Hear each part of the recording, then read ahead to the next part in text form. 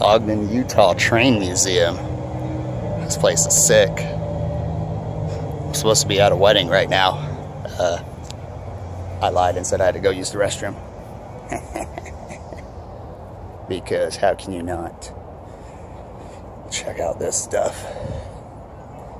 Especially when you're in a Utah wedding and there's no booze.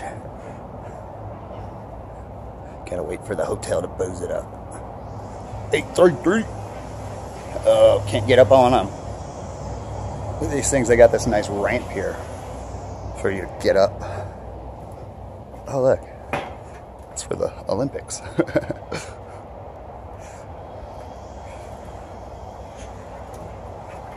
This facility's huge.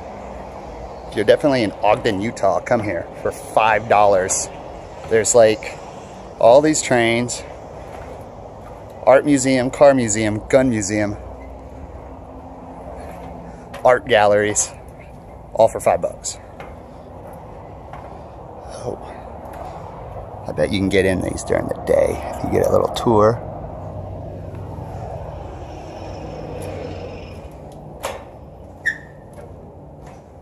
That's a massive train. I've always wanted to work on trains.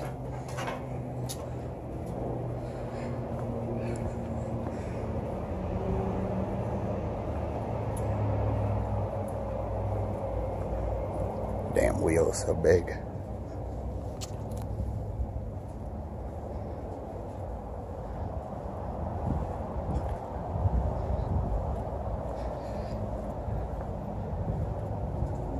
Let's check a look at these other ones. Yeah, you can go down the other middle aisle over here. I bet people are wondering where I'm at. But they're doing their first dance bout now. And I'm over here because I like trains. This guy. Oh, big old Rio Grande.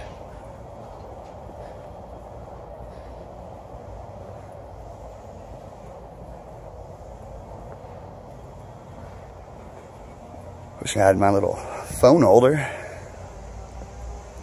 I don't make too long of a video here.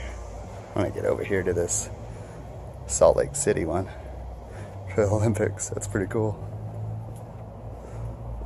Oh, it's for the relay.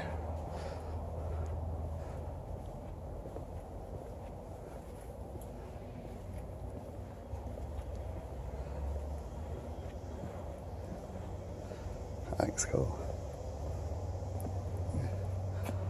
Oh, and there's where the flame was. Up in that bad boy. I see. Oh, more trains. Definitely smells like trains over here. If you've been around a lot of trains, you know that smell. The old grease smell. Oh, it's pretty nice today. About 94.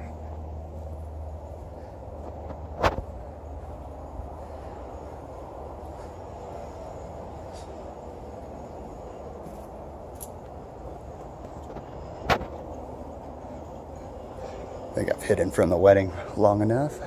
Time to probably go back. Next excursion will be the gun museum, maybe. We've got like 2 more hours of this thing. Oh, the fuel. That's where the fuel goes. So much fuel. You can probably fit 80 people in that fuel tank.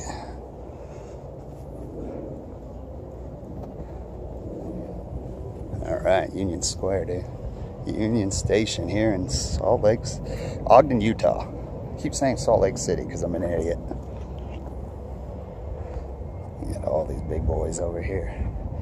You just walk around and chill out.